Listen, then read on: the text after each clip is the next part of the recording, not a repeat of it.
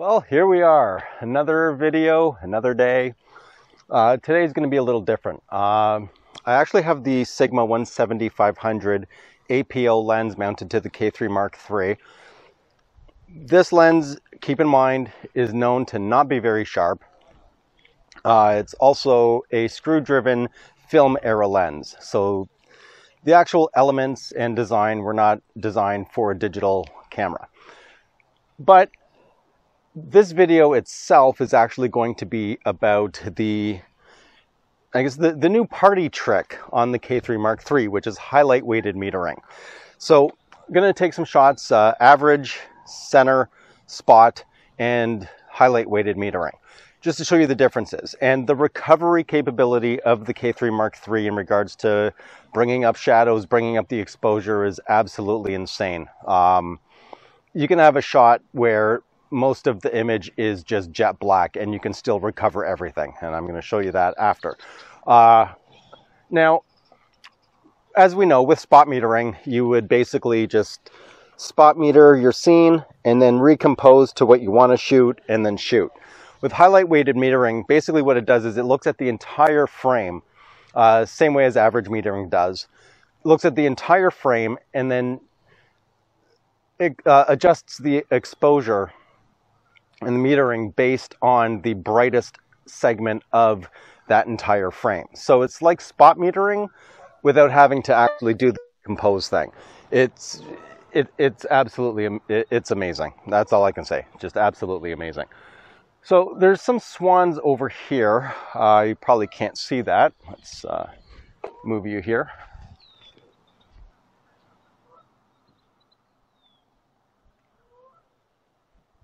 Yeah, you can barely even see them, but they're right there and there. It's not the absolute greatest shot because they're both sleeping, but it is what it is. They're bright white, so it'll still give you an idea. So I'm going to start off in average. Hopefully you can see that. Right down here. Oh. Right here, average. I'll just show you what the different symbols look like. So that's average, center, spot, and highlight weighted.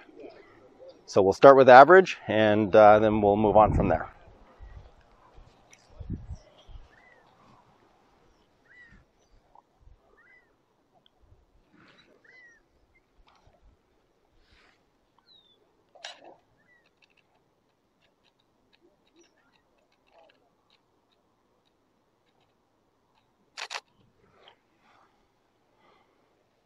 Right, now I'm going to change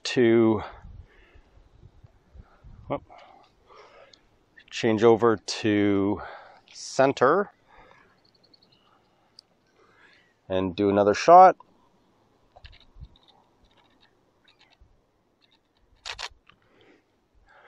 Now I'm going to change to spot. Another shot.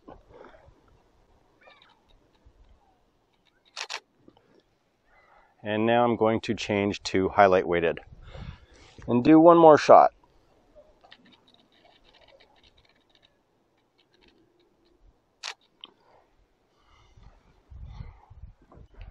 And then I will show what these look like and review them as we go through the images. Okay, so here we have the set of images in my image viewing software, and so we're going to start with average metering. So this is what the average metering looks like. You know, it's well exposed, given middle gray. You know, the water is a bit darker, the sand is pretty bright. Along here it's got some detail, and you can see here the highlights at the very top here where the sun's beaming down is pretty much gone. You know, there's a little bit of detail, but you can tell it's pretty gone. So let's move on to the next one, which is center metering. And because it's taking a measurement along here, it's a bit more concentrated. So you have a bit more detail. This area along here is a bit lighter. Let's just go back to, actually, you know what we'll do? So this is the average, and we will do that. So on the left side, I'll be doing all the changing. The right side will remain as the average base image. So this is center weighted, and now you can definitely see the difference between the two. So, you know, this is taking, average is taking a reading of the entire scene and trying to bring everything as middle gray. This is taking a more concentrated area. Now, if you notice on the average one, you can tell this, you know, this was more in the shade. So this was taking a reading more within the shaded, darker areas. There wasn't a whole lot of highlights for it to really focus on to change the exposure. Now let's go to spot metering. So I metered right here. And you can see that this is well exposed, but right along here it's completely and utterly blown out. There's actually a bit more detail in the average, slightly right along this edge here, than there is in the highlight weighted metering. Because in the spot metering. The spot metering is going to ignore everything else except for this little area right here. Now let's go to highlight weighted metering. Now with the highlight weighted metering, you can clearly see it read the entire scene and it dropped everything down based on just the brightest areas in the scene, period. And that's basically what highlight metering does. It analyzes the entire scene and it bases the exposure on the absolute brightest point within that entire scene. It is useful in the right situations, and it's completely and utterly, well, I guess useless in other situations. Now, when I was mentioning in regards to landscapes, here is, let me just get to it here. In landscapes, no, I'll just give you a quick look, and then, so this was the recovery that I had done, and this is the initial shot that I had done using highlight weighted metering. We're going to get back to that in a sec. Okay, now we're going to actually take a look at doing spot metering and then recompose versus just taking the shot in highlight weighted metering. So I'm going to take another shot of a swan here as it cleans itself. Okay, so I focused on the swan. It's metered for the swan. I'm going to recompose just a little bit off to the side. So right now on the swan, actually let me bring the exposure down. I'm at ISO 100, trying to get the exposure dead center. There we go. So that's ISO 100 f6.3 at 640th of a second. Move over to the water, and now it's completely and utterly underexposed. Now I'm going to switch to highlight weighted metering and just take a shot.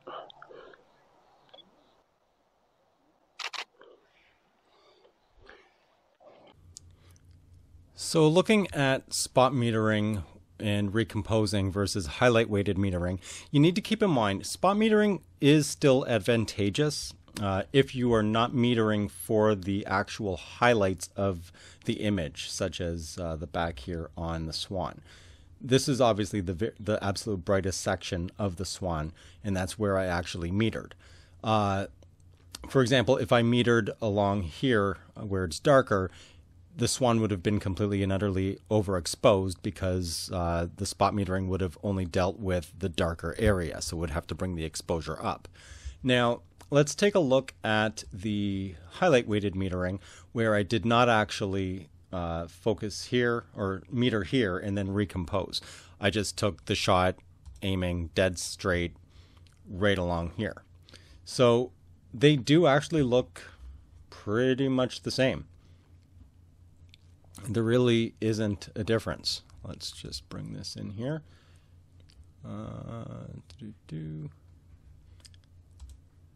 This one back. Yeah. So there really isn't much of a difference. I mean, obviously it's not the exact same shot because you know, this one is cleaning itself off, so the wing moved a little bit.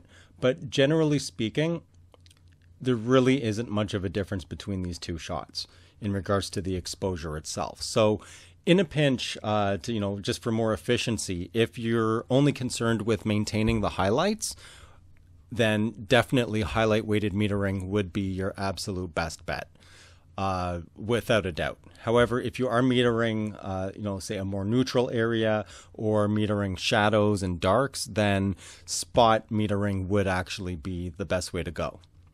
Let's now take a look at the final piece de resistance. So let's look at highlight weighted metering in a landscape situation. Now, I took this shot. I did not aim the metering at the sun or anything. I just took the shot straight, left highlight weighted metering on, just to see how it would actually recover after the fact. So there isn't a whole lot of detail. I mean, this area along here is pretty much jet black all along here. There isn't really any detail there at all. You can see a little bit of the grass, very, very little bit of the grass here. However, with that said, keep in mind that, as I mentioned at the beginning of the video, the amount of recovery you can get out of this camera is absolutely phenomenal. Now, when I edited this image, it was very, very simple. I transferred the image straight to my phone through ImageSync. From there, I opened up Snapseed and I did the edit on the JPEG.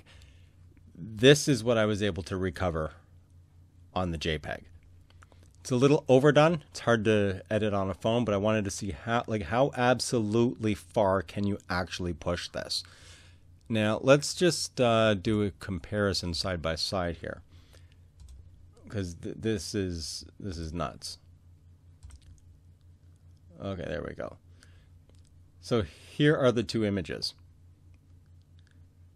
It's incredible. You don't even, I mean, you can see a little bit here. You can't see any of the bars really. Well, you can see a couple of them along here. There's absolutely no detail along here. So highlight weighted metering does open up a lot of creative elements in regards to what you can reliably shoot with, coupled with the fact that the K-3 Mark III does allow a lot of recovery, like an absolute amazing amount of recovery after the fact. So that's pretty much it for this video. If you liked the video, leave a like. If you haven't already, please do subscribe, helps me out. If you'd like to support the channel, I leave that info down at the bottom of the description. And if you have any questions or comments, leave them down below, and you will see me on my next video.